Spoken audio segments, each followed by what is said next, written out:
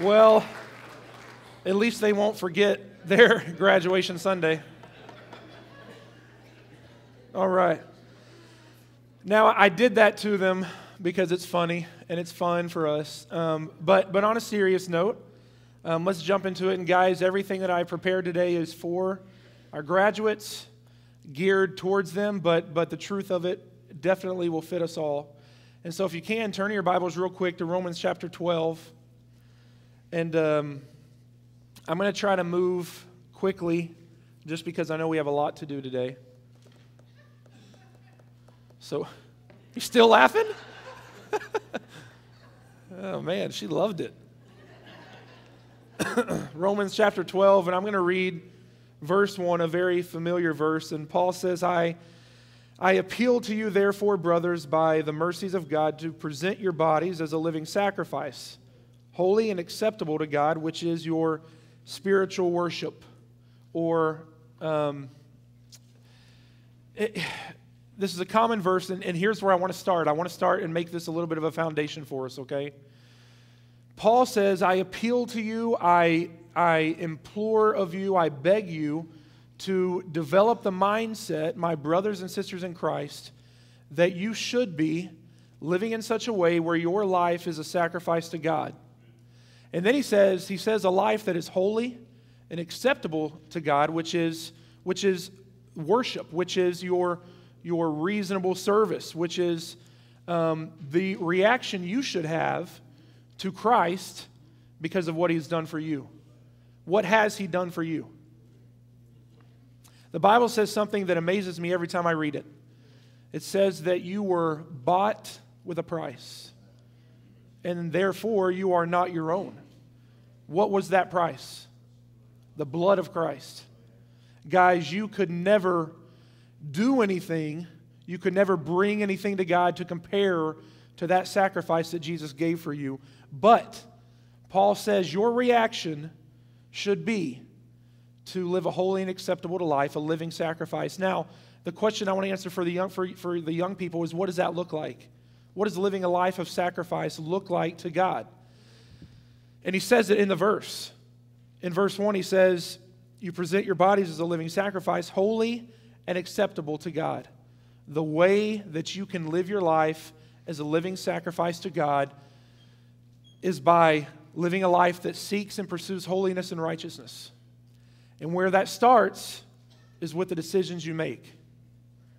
When you pursue righteousness, when you base your decisions on your mindset that is, I'm going to please God with my life, I'm going to give Him my life, you make righteous decisions, and your life is a picture of holiness, and it is acceptable to God, and that is what we are supposed to do. Now, inevitably, these guys, I asked them a few minutes ago, what are they planning on doing with their lives? And they had different answers, and we expect that. We know you guys are planning things, but I'm going to push you a little bit this morning, and I'm going to take you into Scripture a little bit, but I want you to understand this, that if during your planning time, what you're going to do with your life and the decisions you've made about what steps you want to take, if you have not gone to God with that, if you have not asked Him what He wants you to do, or if He's okay with the decisions you make, you need to be careful.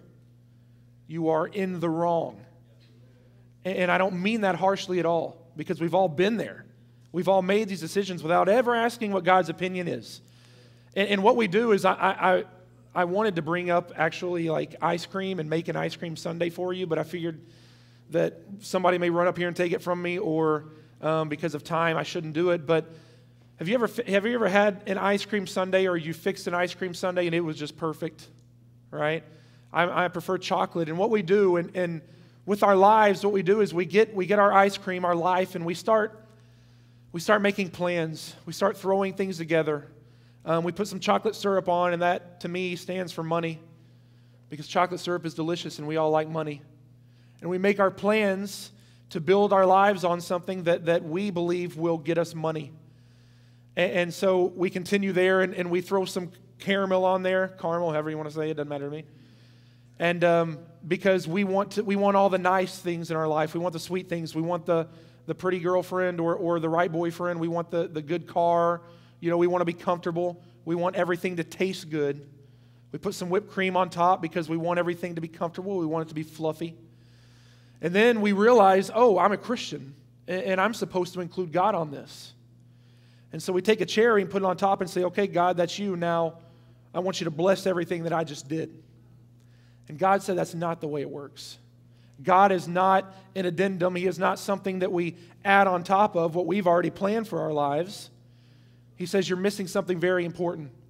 And guys, I want to take us into what Jesus, his reaction was when he faced pressures and when he had to make important decisions about the way his life was going to go. And really, the idea of this sermon is on following the calling that God has on your life. But the two words that stick out to me the most in the passage we're going to read in a second is I must. Jesus says, I must. And so go to Luke chapter 4. We're going to spend a few minutes here. And, Ian, can you throw me that water in my bag right there? I had strep throat about a week and a half ago, and so you can tell my voice is still a little bit, the throat's a little raspy. And this really gets good. I mean, I really enjoy this passage, and we're just going to read a couple verses. Look in chapter 4 of Luke, verse 42. And it says, and when it was day, he departed, Jesus, and went into a desolate place, and the people sought him and came to him and would have kept him from leaving them. So stop right there. Have you guys ever wanted to be alone? Jesus has been doing some amazing things here in the leading up to this verse. He has been healing people. People come to him with needs, and he answers them. He does what they ask of him. And it says that he is pressured by the crowds. The people are overwhelming him, and he goes away in a desolate place. In other words, he wants to be alone. He wants to get alone with God. And then the people find him, and they come to him, and they're not going to let him go. Have you ever wanted to be alone and somebody won't let you be alone? Sometimes we just got to be alone. I have a 2-year-old and a 5-year-old, and they're both boys, and sometimes I just want to be alone. And the one place in my house that I would expect to be alone, in my bathroom, I cannot be alone. It does not matter what I'm doing in there. If I lock the door, they bang on the door and scream my name until I open it. If I leave it open, they come in. They are not bothered whatsoever by anything with the bathroom. I cannot be alone. And sometimes it's overwhelming. And Jesus was certainly overwhelmed at this point. And guys, this is the truth I want you to get, okay? And I don't have this as a main point, but graduates, young people, everybody, the older, we know this. People will always need something from you. They will always need something from you. And as you grow older, you will grow busier. It's just a fact of life. And there will be deadlines, whether it be school or job. You are going to feel the pressures of life. Things are going to overwhelm you. And your reaction must be what Jesus did. And he got alone with God. Sometimes you have to tell people, this is not where God is leading me. And I know that you want me to go this way. I know that you're expecting me to do this, but I can't do it. And that's what Jesus says. Look in verse 43. Jesus said to them, I must preach the good news of the kingdom of God to the other towns as well, for I was sent for this purpose. So Jesus not only says, this is something I have to do, he reminds them that that was the purpose that God had placed on his life, that he had to do that. I must do this. And so I'm going to jump into the points because I do want to move quickly. And graduates, young people, I want you to write these things down. And the first one is you need to pursue your calling and not your potential. I told you a minute ago, and I mean this. I'm not joking. God has something specific for you in your life. And if we are not careful, we will get caught up in what the world tells us we can do or what we are potentially able to do. The American dream says you are potentially able to make a lot of money, live a comfortable life, build your own kingdom, not focus on God's kingdom. And you got to understand something. I'm not preaching against money or a nice house or a car that drives, okay? That's not at all what I'm doing. I'm preaching against a mindset that will distract us from the calling of God in our lives. And Some of you guys have the potential to do great things, and I think you will do great things. But the danger is when we begin to focus on something that we say, in this area I have potential in it, when God may be saying, that's not the direction I want you to go at all. And we have to learn to be okay with that. Because one thing that God has made very clear through Scripture is one, that He is always faithful. And two is that His ways are always better than our ways. And if you look at guys in the New Testament, even Paul, as we just read in Romans chapter 8, Paul was really kind of living the high life, if you would, for a Jew. He knew everything pretty much you could know. He was very smart. He had his hands in a lot of pockets. He was making, I'm sure, good money. He was at the command and knew personally some of the guys that were pretty high up in the system. But Jesus came to him and said, that is just not the direction that I want you to go. And he had an experience with Jesus, and he changed. And Paul, regardless of what he went through in his life that was damaging to him physically, I guarantee you he would tell you that when he followed the direction God had for him, it was much better than the direction he was going by himself. And so pursue your calling, not your potential. Guys, I can tell you right now without a doubt that you are called to share the gospel of Jesus Christ. It's not a question you have to ask, God, did you call me to do this? He did call you to do that. The word that Jesus uses here when he says that I must preach, the word is euangelizo, which means I must bring glad tidings of good joy. It is not what I'm doing right now, standing in front of people and presenting God's word. It is the idea of him. He said, everywhere I go, he said, I am called, I am sent to go into these other towns because I must preach to them. And when he says preach, he means there is good news, God's kingdom, God has a plan, He is at work, and I have to tell them. These are glad tidings of great joy, and I have to let them know God's plan and what He is doing. And guys, you are called to do that. And wherever you go, wherever God leads you and takes you, that is something you never have to question. You should always be ready and willing to bring glad tidings of great joy because people need to hear the gospel and you're called to do it. Do not, I beg of you, do not abandon that. Do not abandon that. The second thing I want you to remember is this. There will always be more things you can do than things you should do. And some of us know this so well. But God wants to do great things in your life. And guys, Jesus could have stayed right there and He could have done a lot of things. And I've wondered, as I was going through this passage, I've wondered, what if Jesus said, okay, God, I know you sent me for this purpose. I know you called me to this purpose, but I think that this might work out a little bit better. These people obviously need me. They don't want me to leave, so I'm going to stay here and do this. What if Jesus said, I'm going to tap into this divine authority that I have access to because I am the Son of God, and I'm going to spend my ministry years only healing people, only doing what people ask of me, and I'm not going to follow the direction that God is leading me, even though I know it's going to lead to the redemption of mankind as we know it. What if He had said, I'm busy doing these things instead of doing what He clearly says God sent me to do right here? Guys, there will always be more things you can do than you should do. And we as Christians dangerously need to reprioritize our lives. There are times we are completely distracted and messed up and we don't have first things first where they should be. Instead, we have the things that we want first and we put them in front of us and we follow after them and we chase after them instead of after the things that God has for us. Do not get caught up in things that are secondary, things that don't matter. Pursue first things first. There will always be more things you can do, but there are specific things that you should do that God has called you to do. All right? Third thing. You guys writing this down?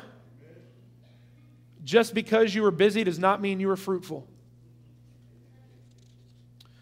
What a tragedy it is when believers spend their entire lives building their own kingdom and they are busy, busy, busy, and they look back over the years of their life and they see no fruit from it. Because one day, you do realize we will stand before Christ and He will show us our lives and show us the decisions we made, and we will see the fruit or the lack thereof. Guys, don't be so busy that you're not doing anything. Don't be so busy that you are fruitless in your walk with Christ. And I want to switch a little bit. There are a few more points I want to give you, but we're going to go to another passage. And I'm moving, okay? I'm moving quickly. So I want you to go to 1 Kings chapter 19 very quickly. And I'm going to read a few verses for you here. Elijah was the man, okay? Elijah was a prophet of God. He was, man, God used him in some great ways, some powerful ways. And in chapter 18, the chapter before what we're going to read, the famous story of Elijah challenging 450 prophets of Baal. And he basically comes to the Israelites, he comes to the people and says, all right, look, you got to make up your minds. Either follow after God, Jehovah, or follow after Baal, but none of this stuff in the middle. We're going to decide this today. He kind of draws a line in the sand.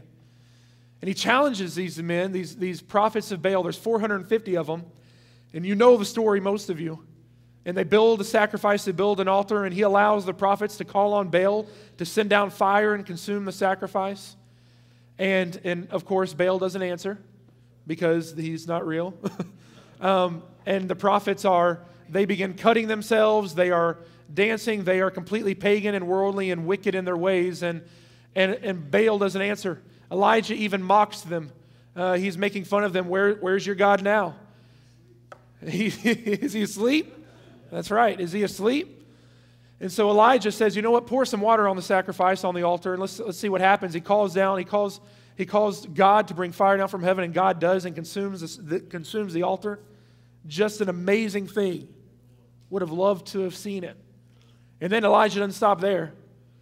He says, the prophets, 450 of them, go kill them. We are going to remove this wickedness, this pagan, this culture, this idolatry. We're going to take it out of our land. We're going to get rid of it. But what's funny is later in the chapter, Elijah's depressed. He's just had this amazing experience with God. Elijah's depressed. He thinks he's going to die. There are people out for him. They want to kill him. He is the last prophet remaining, and he just sits under a tree and says, God, just end it, you know. And God's like, what are you talking about? Did you just see what happened? God provides for him, and then he says, I want you to go find Elisha. And for those of you who are Star Wars fans, the best correlation I can give you, I guess, is Elijah's like Qui-Gon Jinn, and Elisha would be Obi-Wan Kenobi, all right? These guys are awesome. They are prophets of God. They are really cool. And so Elijah goes, and we're going to read it right here in chapter 19, in verse 19. It says, so Elijah departed from there, and he found Elisha, the son of Shaphat, who was plowing with 12 yoke of oxen in front of him, and he was with the 12th. Elijah passed by him and cast his cloak upon him, and he left the oxen and ran after Elijah. Said, let me kiss my father and my mother, and then I will follow you. And Elijah said to him, go back again, for what have I done to you? And Elisha returned from following him, took the yoke of oxen and sacrificed them and boiled their flesh with the yokes of the oxen. I love the detail there. And he gave it to the people and they ate. Then he arose and he went after Elijah and assisted him. Guys, there's a few things that are really important about Elisha's reaction that I want to share with you. Elisha knew, as soon as Elijah cast his cloak upon him, Elisha knew that meant something. And he knew that God had something for him. But here's the key. He didn't know what that was yet. And so the thing you can learn from Elisha, and the first thing is this: you don't have to understand fully to obey immediately. Elisha immediately, man, he not only, he went back, he said bye to his parents, but he did something that I find fascinating. He was just using these oxen to make a living, to provide for himself and his family so they could eat. And he says, I don't need them anymore. And so he killed them. He fed the people with them. He chased after Elijah. And he said, I don't need him anymore because God's called me to something and he's going to provide it. He's going to provide what I need. He's going to take care of me. He would not call me into something specific and then not take care of me. And that's one of the things that we talked about at Wednesday night. The Lord's Prayer. Jesus says in the Lord's Prayer, give us this day our daily bread. And we talked about how the Israelites in the Old Testament, they were wandering in the wilderness, and God provided for them, and He sent them manna from heaven daily. And when they tried to store it up for the next day, it rotted. Because something that is very important to Christ is that we learn to rely on God daily. He says, I'll take care of the birds. You think I'm not going to take care of you? So if you will follow after God's calling on your life, He promises you that He will provide for you. And Elisha knew that. In Samuel, the prophet Samuel says this, and he says that, hath the Lord as great delight in burnt offerings and sacrifices as in obedience? He basically says, do you really think that sacrifice is as important as obedience? And Elisha paints a perfect picture here of what obedience is. God says something to him. God says, He puts on Elisha's heart, this is what you're supposed to do. And Elisha doesn't question it. He follows after it immediately. He obeys immediately. Guys, obedience is so important for us to learn. And you have been practicing for the last 18, 19, 20 years with your parents. It probably hasn't gone well at times. But God can do great things through an obedient child. And He wants to do great things through you. You do not have to understand fully to obey immediately. And then the next thing, we just talked a little bit about it, that I want you to write this down. Those that God uses the most hold on to the least. Elisha said, I don't need this because God has something else for me. Guys, look at me. Listen to me. There may be some things that you need to let go of today. There are some things that, and here's what's important. Listen to me. There was nothing wrong with Elisha providing for himself and his family with the oxen. That was not sinful. He did not have something in his life that was wicked that God said get rid of. You may have some stuff in your life today. It's not sinful in and of itself. It's not wicked. It's not bad. But it may be distracting you from the calling that God has on your life. And if it is, it's got to be let go of. So whatever that is, and you may know, you may be pursuing something and you do not want to let it go because it has promised you something that you believe it'll give you. And it may come through for you eventually. But it will never come through for you like Christ can and will. God, those who hold on to, I totally forgot my point. Those that God uses the most, hold on to the least. Be willing, just like Elisha was, to walk away from some stuff. It may be people, maybe some friends in your life. We have to be willing to walk away because this ties into the living sacrifice. Living a holy and acceptable life to God as a living sacrifice because it is our reasonable service or it is our worship to Him. You are not going to live a life that is a sacrifice to God, that is holy and acceptable, if you refuse to let go of things that are distracting you from God's will for your life or keeping you separated from His presence in your life. I never said it's easy. I get that, okay? It's not easy. But discovering God's will for your life will come from this. It will come from silence and solitude, just like it did for Jesus. His immediate response when He was pressured by the people was he got alone with God. And we have to find solace. We have to find solitude. We have to get alone with God where there are no distractions. We have to say, God, you got to lead me into this because I don't know what I'm doing, but I will obey you. I am willing to let go of things that I know are pulling me away from you, just like Elisha did, and follow after him. And guess what? Just like the fourth point, you don't have to know all the answers to obey. And you don't have to know where you're going to end up.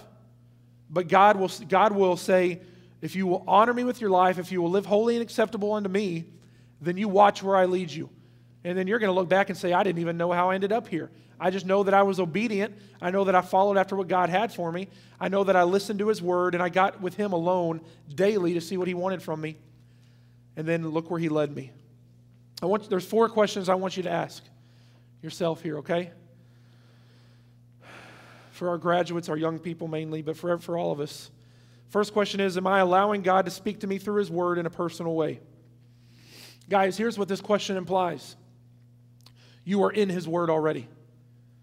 If you are not in God's word, do not expect to discover what God has for you. It doesn't work like that. God speaks to us through His word. He leads us through that. Are you allowing God's word to speak to you in a personal way? Second question, ask yourself this, am I totally surrendered to the will of God? Have I already decided to say yes to Him? If God comes to you and asks of you something, or if he wants to lead you a certain direction, or if he wants you to let go of some certain things, have you decided that you're going to say yes to him and be obedient? And if you haven't, what's going to happen is you're going to face a battle. You're going to go head-to-head with God. You may go your own way. It doesn't mean God's going to abandon you, but you may go your own way, hard-headed, and eventually you may say, man, I missed it. I could have gone a different direction. Third question I want you to ask yourself, am I convinced that what God has for me is better than any of my own plans? If you've already decided that you know better than God, then you may be in trouble anyway. Are you convinced that what God has for you is better than what you could do for yourself? And then the last question is, what is it that I am passionate about and sense God's presence when I am doing it? Guys, God has given you specific abilities and talents and gifts, and he wants you to use them for his glory. And if you are using them for your glory or for your kingdom, then there's a problem. Here's a serious part of this message. And it's all serious, I know, but this is where really you feel the weight of it. You guys, you graduates, you young people, 15, 20, 25 years, a lot of us are going to be gone. We're going to be gone. The reality is the future of our country, of this church, the future of our world is in your hands. And if you cannot learn now to be obedient and let go of what God is asking you to let go of, this church may not be here. That's the reality of it. This isn't a sermon for me to try to convince you that you need to do something else with your life. This is me bringing before you the fact that God has something for you, and if you don't follow it, you're going to miss out. And whenever someone follows the will of God for their lives, it always has an external impact, and it impacts other people. And the vice versa is true. Whenever someone denies the calling of God on their lives, it will always have an impact on the people around them. Do not abandon what God has for you in the name of what you want to do for yourself. Because I get it.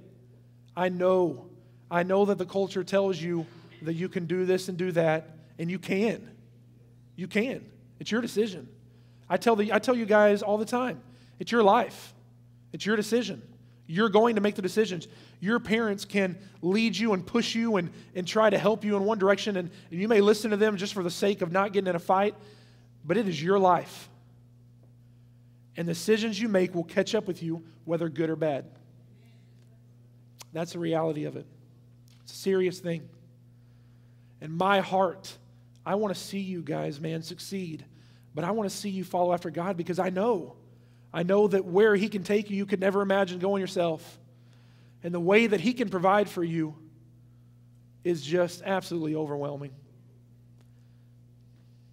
It's overwhelming. So the question is, what are you doing with your life? What are you doing? Where are you going? Let's pray. Father God,